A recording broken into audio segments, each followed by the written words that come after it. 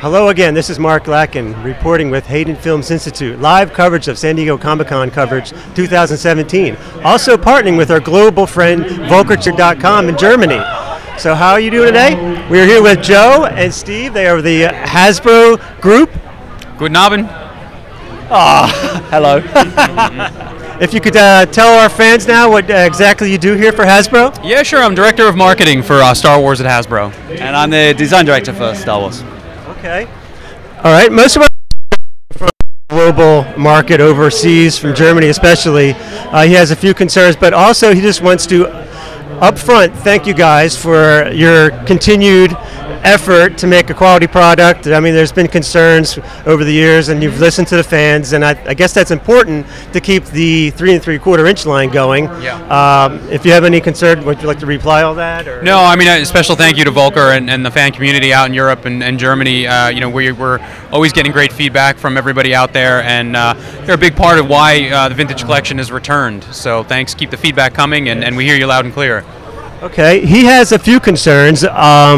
Actually, the product, is there a little delay to get to the European market as opposed to this United States market? Yeah. Particularly Fenray and Vistan, I guess in the 3 3/4 inch collection. What is the hold up there? He didn't see too much of the product line reaching him, as well as the United States. He's a really hard figure to find. Will he show up later? Yeah, so the two-part answer. In Europe in general, we're working on methods to get better distribution out there. We're working on kind of remixing our waves for better suiting the market out there. So that's something you'll start to see take effect probably in early 2018. Again, we look for the feedback, making sure that we're getting the right figures out there and good enough distribution. For Fenrau, well, Fenrau, he was shipped, but in low quantities. So we're definitely looking on having him kind of repacked in the near future, because all around the globe there's been unmet demand for him. And for Bistan, especially, that actually never made its way out. We revealed it. It's a figure pack that we're still working on a way to get out. It'll probably be something that we do in the near future, but we'll definitely get it out to fans. Germany and EU are not alone. That's something that hasn't made its way out anywhere in the world, so we're working on it. Well, I hope to see them soon.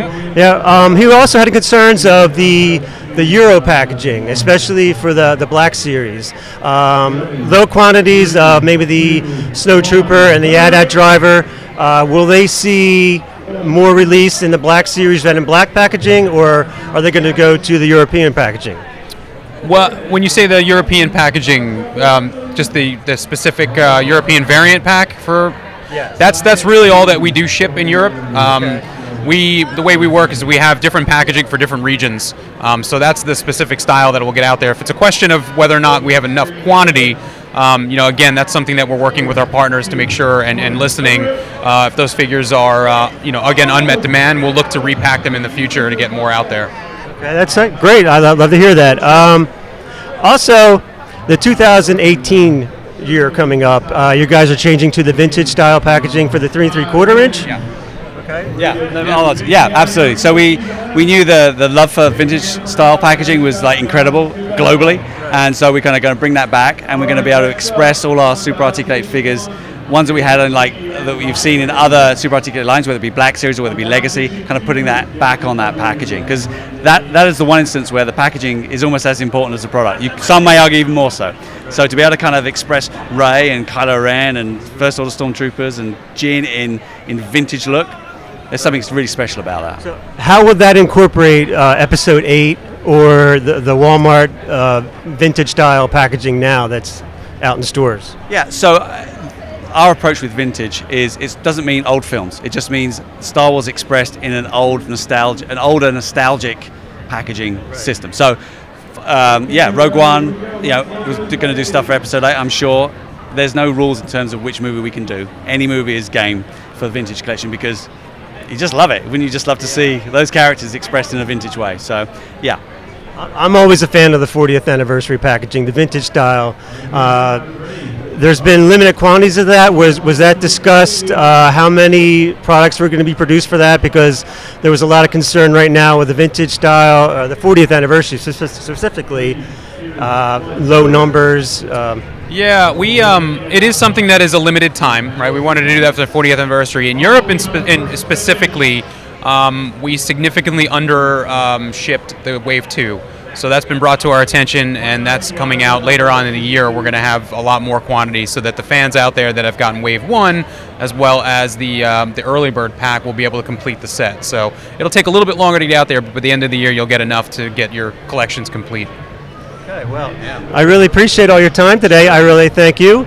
I hope to see great things in the future. I know that as long as you guys continue to put out great products, the fans will always be there.